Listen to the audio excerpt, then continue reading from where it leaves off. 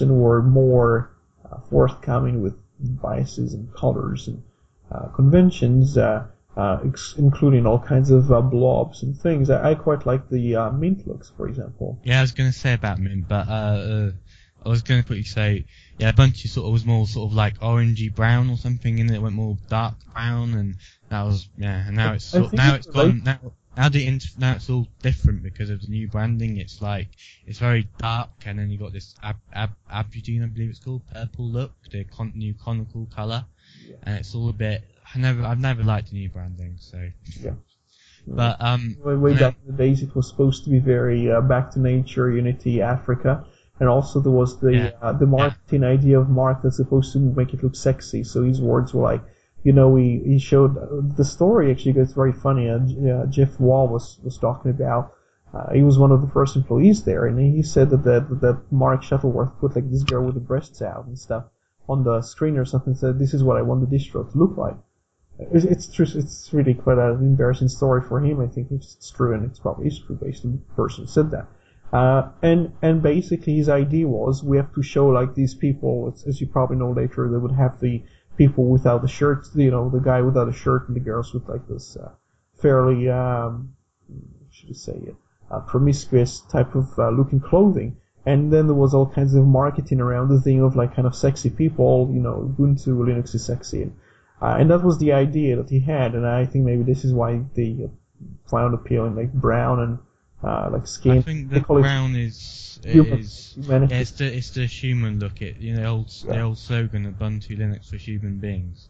Yes, which I think they departed from so far. Yeah. They don't trace too much of the human euphemism kind of thrown around too much. But probably we shouldn't be talking too much about Ubuntu in general. I'm using Ubuntu right now. We're going to talk about different things. That was the idea. Yeah. But yeah, the old slogan, Ubuntu Linux for human beings, and then Ubuntu meant humanity or something like that. But what I was going to say is, the looks were never really that good, and I think for a lot of people. But I'm one of the people who want a distribution to look really good by default. Yeah. Which is actually Linux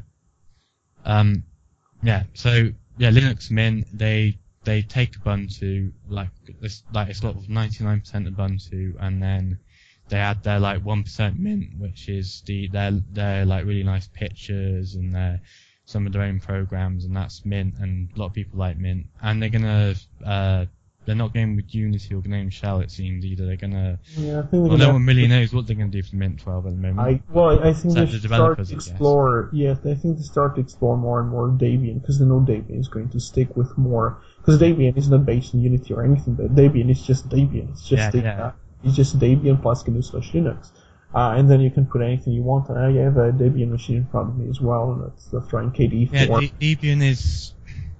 Well, it's not a lot.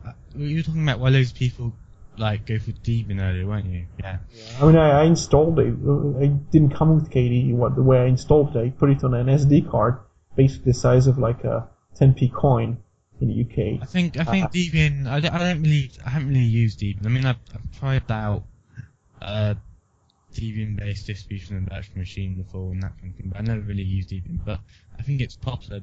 I think it's quite popular because it goes back a long time. It goes back to 1993. Well, if you standardize, it's got loads of packages and it's very stable, and the development process makes it very... Yeah, exactly. They've got a lot of stuff in their repos, repositories, whatever it's called, Yeah. And that's probably why Ubuntu is based off it. Plus, Mark Shuttleworth used to be a Debian developer, so yeah. I believe Mandriva. Let's go back to Mandriva though. I believe they have basically you say it's RPM 4 or RPM 5? No, RPM 4, yeah, something like that. RPM 5 is this latest one that... Mandriva's changed to RPM 5 in the Mandriva 2011, yeah. Alright. Are the packages compatible? If you were to try and get a Mandriva package to work in Mageia, would it be compatible? No. Oh. Actually, what they've done with what they did with Mageia is originally they were gonna just take the 2010 series and make Mageia 1 based off that, but that would mean like a really old KDE, like KDE 4.6. No, not 4.6. It's pretty 4.4, something like that. Yeah. And it would mean a lot of old packages, really. Yeah. And so what they decided to do is they decided to base it off Cooker. They'll do like rolling release the developers use, and then Mageia's got Mageia Cauldron, which is like rolling release. And then I think they just base all the other versions off the rolling release, basically. Be that development versions of what would become the next Mandriva or Mageia or Are they keeping upstream in any way with the Mandriva project, and also when the new versions come out, do they in any way use code that's been advanced by... I mean, one thing I should mention is they basically work on packages like KDE and GNU things and kernel stuff. So in some ways they have to kind of share things anyway. But they have the distro-specific, modifications. They want to... Mageia, if you think... Mandriva is not Mageia's upstream, right? Yeah. They'll have to build upstream as their upstream. A bit like Ubuntu's got Debian as their upstream, but really, whereas Debian has to build upstream as their upstream, for example, right? Yeah. But regarding the packages, and if you can take Mandriva RPM and use for say Mandriva 2011 that's been specially made for Mandriva 2011, so RPM 5, and then run it in Mageia with RPM 4, whatever. As far as I know, that will not work because they're completely different versions of RPM. So, but if you take a Mandriva 2010 series package, something that's been made for that, and then try and run it in Mageia, it will probably work.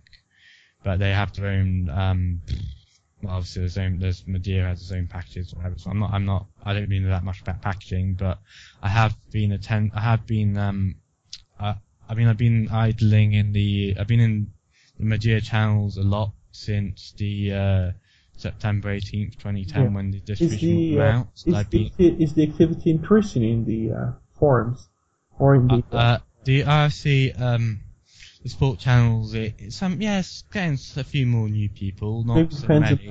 Maybe depends on certain milestones, like for developers channels is sort of the same activity as always. Well, I thought there would be more activity by now, but obviously not, because it's a new distribution and it's not quite established yet.